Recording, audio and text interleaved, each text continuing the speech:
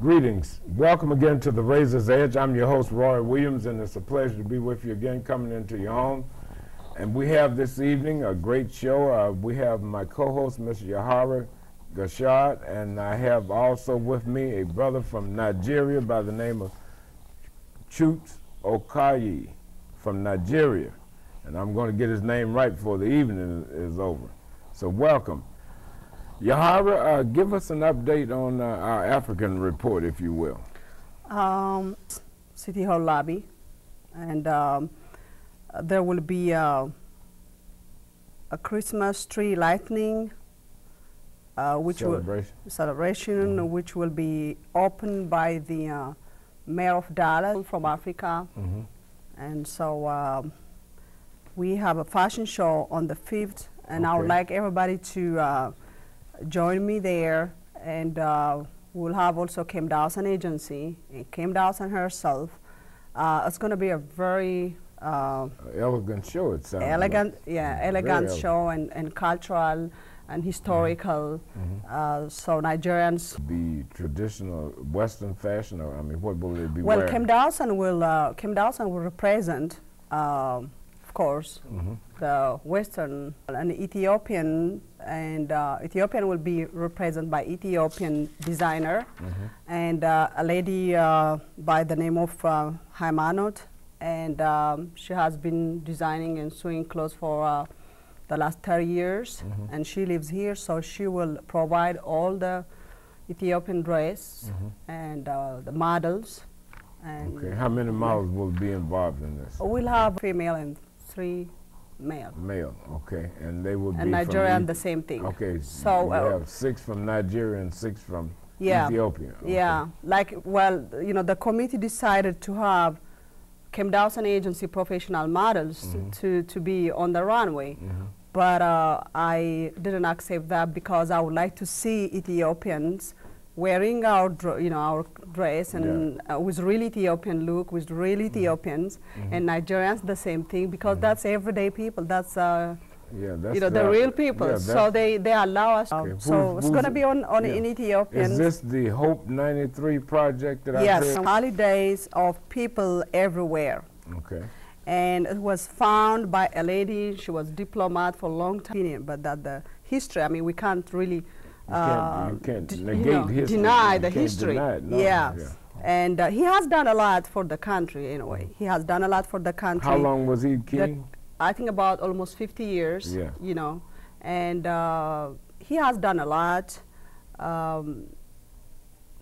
When the emperor was on power, I remember Ethiopia was very, very peaceful place to live, because I grew up there. And I mean, people had this ethnic problem, all division and all this. But then when the socialist government took over, which is the ex-government now, things changed. A lot of killing, a lot of chaos, a lot of violence, a lot of And then Ethiopian people, before that, we never left our country for the sake of just, survival, But everything happened after the fall of the emperor. Ethiopians used to leave the country for education reason.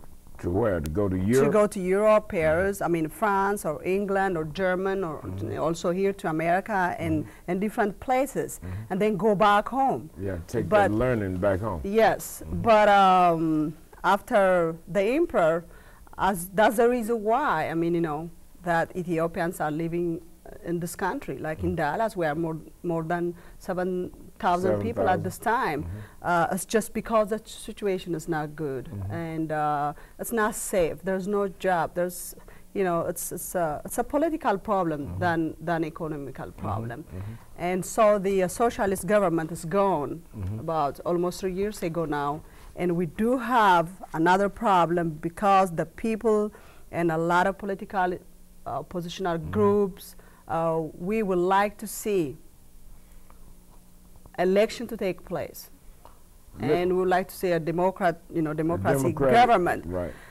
So still it's very hard, and according to State Department about 4 days ago, I have been told the meeting will take place from 18, and his name is Mallas Zenawi. And how long has he been in that position? Almost 3 years. Almost. Driving economical factor in Nigeria. I mean, what is the gross product there? Oil. Oil? Oil, Yeah. So that's big time. Big time. In fact, besides Saudi Arabia and Kuwait, actually Nigeria is the third largest supplier of oil to the United States. And so What about agriculture? Is agriculture a big thing in Nigeria? it is, palm oil. Okay, You know, and palm primarily kernel. in the realm of agriculture, what do we have? Soybeans? We have cotton or what? peanuts, you know, we call it granules down there. And they have oil. Cocoa is one of our largest exporting products there.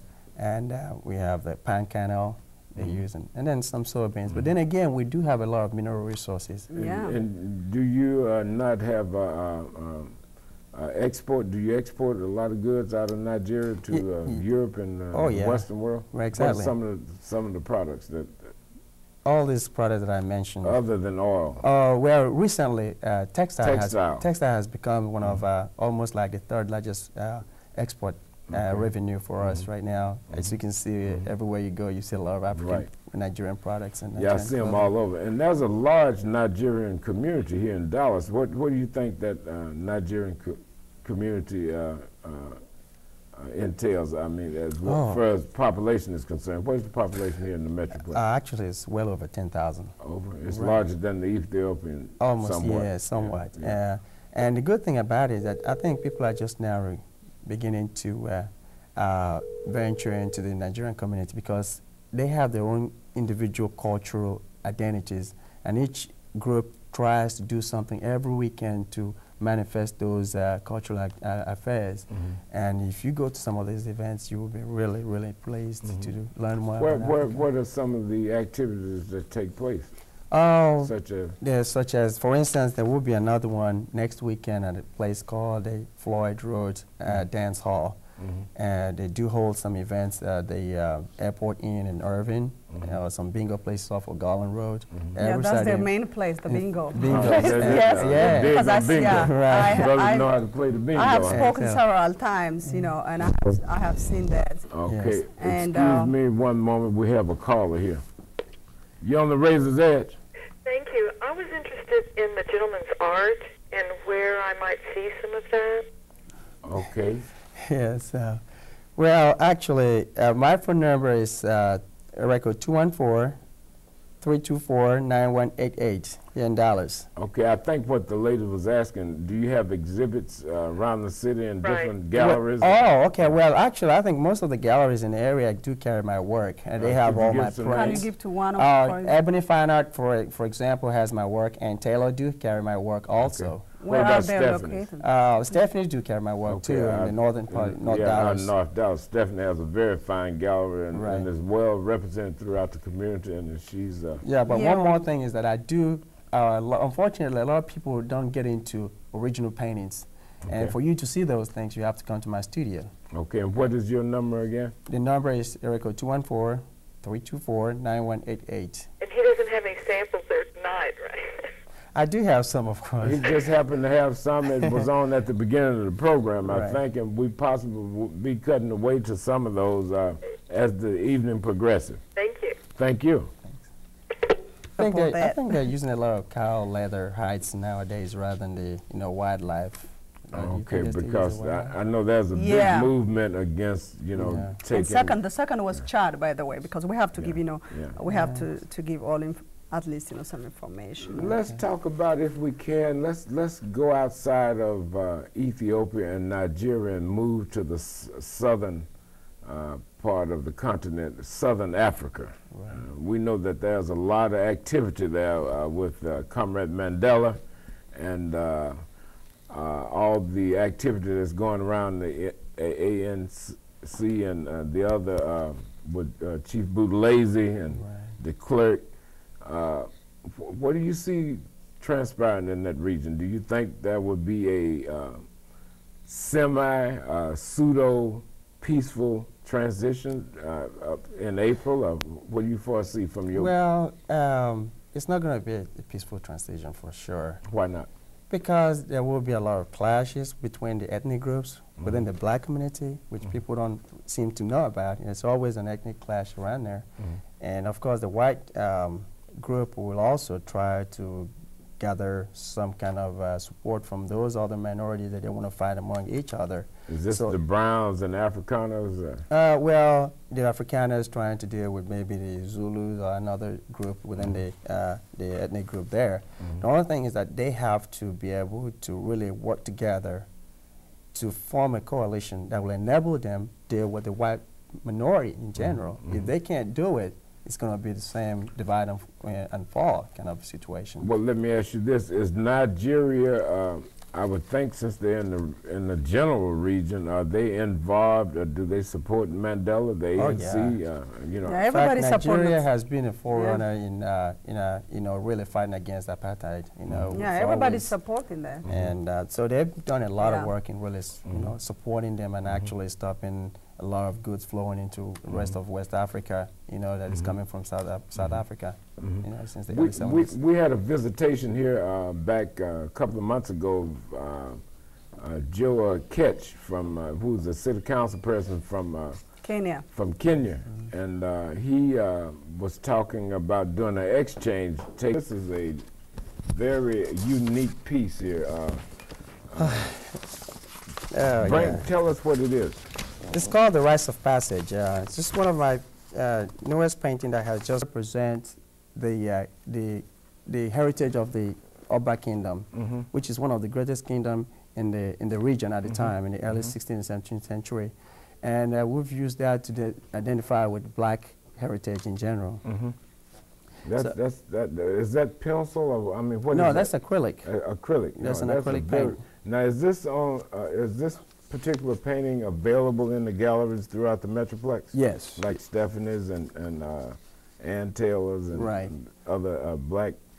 Yes, and in fact, you can even call us, and we do direct mail order. And we All can right, send it now to let's you. go to the next one, which is up at the top, which seems to be some type of ritual. Oh, yeah. Give us Oh, a this is called synopsis of this. Yeah, that's the limited edition of only 900 copies that I had decided to produce just about a month ago.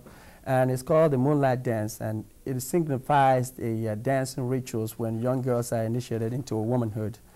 And they do it between the age of 14 and 18 years of age.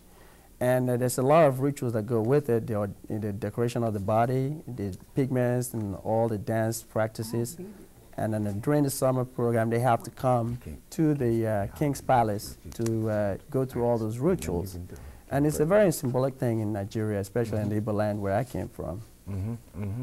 That is very interesting, and we hope to get more of your work in as the days and months, and we invite you back. You know, I think you've done. You're an outstanding artist, man, and I think those of us here in the Metroplex have a lot to look for in the future from your work. I mean, I'm very inspired by this work. This work has a great expression. I mean, it has a meaning that just comes right off of the canvas, and Right. I'm very inspired by having the opportunity to make your acquaintance as well as to have you on the show, and I think you have a prosperous future here. Thank you so What much. are some of the things that you're interested in doing? Have you contacted Mr. Harry Robinson out at the Museum of Right. African American Culture and Life? Yes, in fact, I was there for the grand opening last Okay. Saturday. In fact, I think a few folks saw me there who've been who know me and have seen my work. And everybody was asking me if I'm going to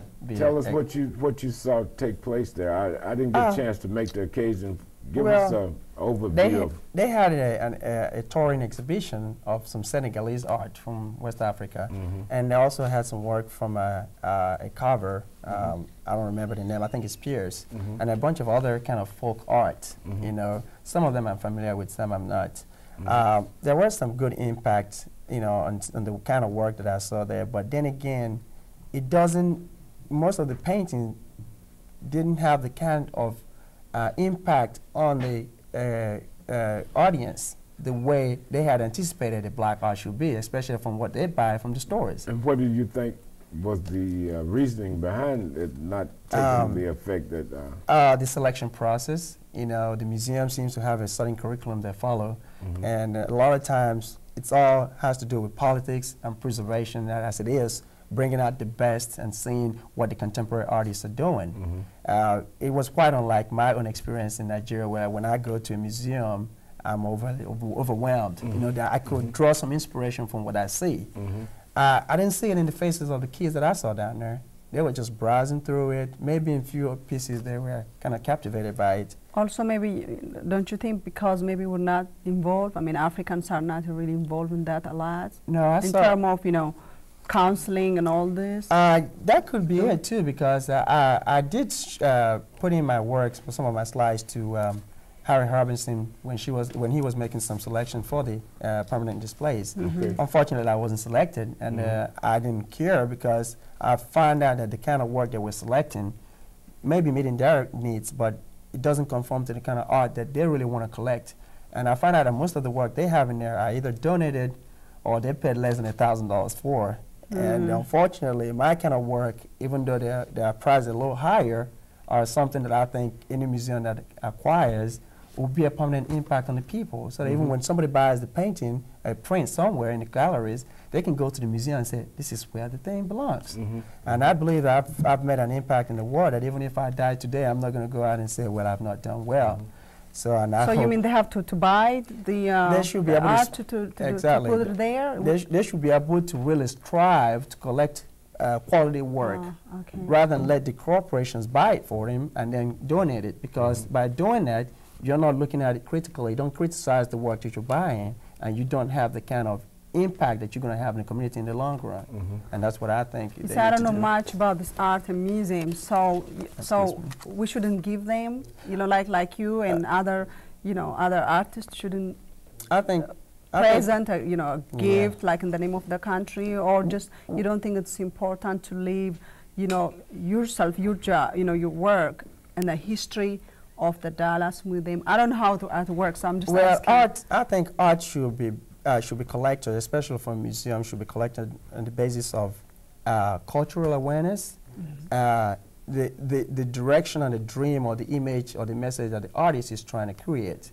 And that's why I started writing about my painting, because people always ask me, say something about it. Well, share something, since you've written something, share it with us, if you will. Well, I have a piece called Ancestral Legacy. It's not on display right now, but what I said about it, I said this painting represents the wealth of knowledge and wisdom that are available to all the descendants of Mother Africa. And I said, we, the people of African descent, have to know how far we've come throughout the history of mankind in order to know where we're going. A good understanding of the achievement of our forefathers can only enrich us in reaching for higher goals in our lives.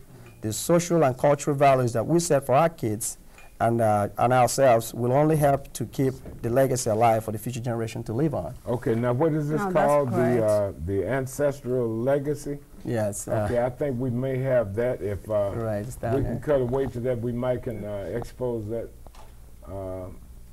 If we get a shot here, that's a very part of your work. Yeah, that's just my work. It seems that this hour has gone very quickly, my brother. So by the way, so in this, do we have, since you know we are running out of time, do you have like Ethiopians and Liberians, other Africans in that organization? Yeah. No, in fact, I'm going to take this opportunity to give you my phone number. You can call me if you want to be a member. Okay, so we'll put together everybody then. Right. Give the number out, if you will. The number is record 214-324-9188. And your name? My name is Chukso Koye. I'm a resident artist, and if I'm not there, Jonathan will answer the phone. And the most important thing about it is that we want every member, anybody who's of African descent to be there. If you're an American, or if you're from African countries, or if you're in the Caribbean, please call, and we would like to give you direction on how to register and be a member of this organization. So when's going to be once again the date? What is the date? The date is December 11th, 1993. And in closing, we want to thank everyone for tuning in, the callers for calling in, and your native tongue, my sister. Yes, as usual, ተመልካቾቻችን ስላዳመጣችሁን እናመሰግናለን። በሚቀጥለው ፕሮግራም እስክንገናኝ ደህና አምሹ። And in your native tongue, my brother? Daluna, thank you. Daluna for again to invite you. Mboza kai mono. And then Ghetto Knees, good night. Thank you for joining us, and we'll see you in 2 weeks. Danadaro. Catch you for.